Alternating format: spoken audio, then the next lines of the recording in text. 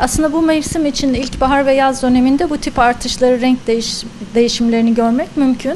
Biliyorsunuz Marmara Denizi işte hem iklimsel değişimin etkisini hem insan baskısı yönüyle bu tip artışları destekler bir yapıya sahip. İlkbahar aylarında bu tip renk değişimleri fitoplankton dediğimiz canlıların aşırı artışıyla görülebiliyor. Bunların içerdikleri bazı pigment maddeleri var bu tek hücreli canlıların. Bu içerdikleri pigment maddelerine göre de suda renk değişikliğine sebep olabiliyorlar.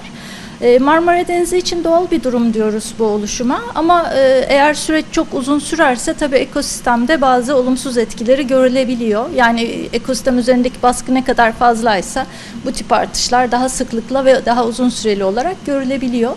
Marmara Denizi'nde çok kalıcı olmadı çünkü meteorolojik faktörlerin de etkisiyle sanırım Mayıs başında gözlenmişti bu olay. Çabucak deniz kendisini toparlayabildi.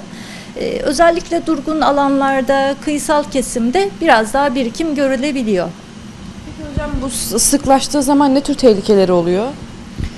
Şimdi bunlar kısa ömürlü canlılar. Bir haftadan 3 haftaya kadar ömürleri ya da üreme dönemleri devam edebiliyor. Eğer çok uzun sürerse bu artış, ortama atık girdisi devam ederse, uygun şartlar oluşursa o zaman uzun sürebiliyor ve bu kısa süreli hayat şartları aşamasında da bir süre sonra ölmeye başlıyorlar.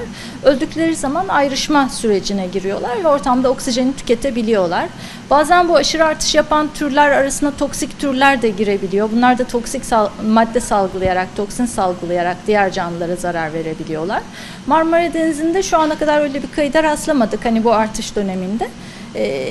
Ama dikkat edilmesi, izlenmesi gerekiyor. Müsilajla benzer yönü şöyle, aslında ona da sebep olan canlı grubu aynıydı. Fitoplankton dediğimiz ve diğer canlı varlıklarla, bakterilerle etkileşim sonucunda o müsilaj deniz salyası denen kısım su yüzeyini kaplıyordu.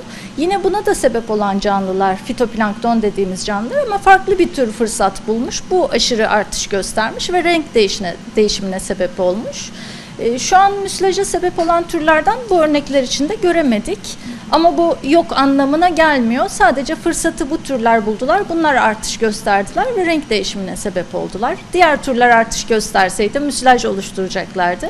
Ama tabii bunu etkileyen tek bir faktör yok. Birçok faktör birlikte ortamın fiziksel şartları, kimyasal şartları, meteorolojik faktörler hepsi bir bütün halinde birbiriyle sinerjik bir etki oluşturarak bu oluşumları meydana getiriyorlar ya da kalış sürelerini belirliyorlar.